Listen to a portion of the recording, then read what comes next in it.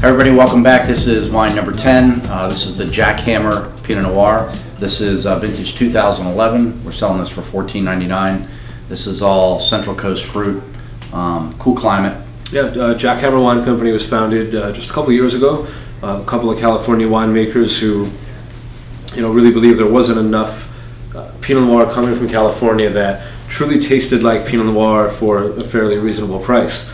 Good Pinot Noir is never dirt cheap. You're never going to get good Pinot Noir for $7, but coming in at $14.99, we're selling this for. Very fair. Yeah, I think really clean, bright, fresh Pinot Noir. And again, it doesn't taste like has anything other than Pinot in it. No Syrah. It's just nice, beautiful cherry and plum flavors.